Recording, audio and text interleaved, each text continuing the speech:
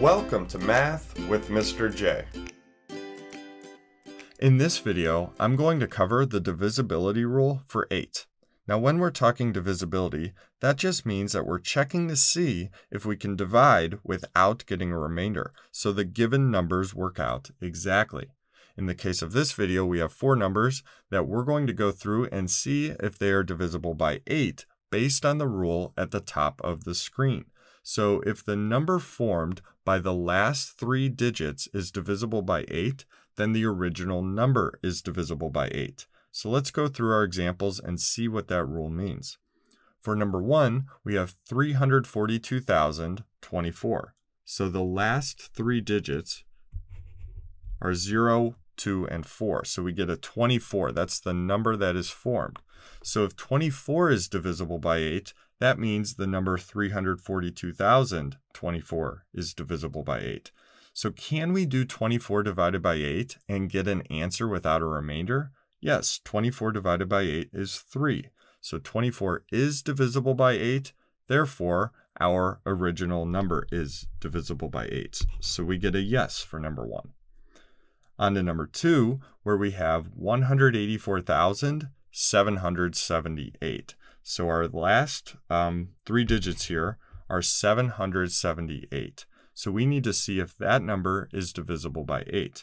I'm not sure off the top of my head, so let's go to the side here and do a quick division problem. So we can't do out of the 7, so we need to go to the 77. 77 divided by 8, that is going to give us 9 whole 8s. It gets us to 72. Subtract, we get 5. Bring down this 8. So 58, how many whole groups of 8 out of 58? Well, 7. That gets us to 56.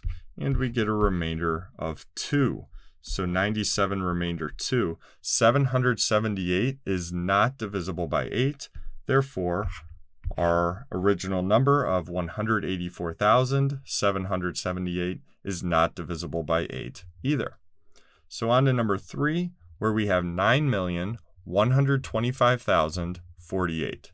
So our last 3 digits gives us a 48 there, and 48 is divisible by 8. 48 divided by 8 equals 6 without a remainder. Since those last 3 digits are divisible by 8, 9,125,048 is divisible by 8 as well. Now lastly, number 4, we have 7,091,544. So our last 3 digits here, 544. I'm not sure off the top of my head, so let's do a quick division problem. Off to the side here, and we'll start with 54 divided by 8. So how many whole groups of 8 out of 54? Well, 6. That's going to get us to 48. We'll subtract, and we get 6. Bring down our 4 here, and 64 and 8 are compatible. So 64 divided by 8 gives us an 8. 8 times 8, 64. And that shows that we do not have a remainder. So 544 is divisible by 8. Therefore, our original number of 7,091,544 is divisible by 8 as well. So there you have it. There's the divisibility rule for 8. I hope that helped. Thanks so much for watching. Until next time, peace.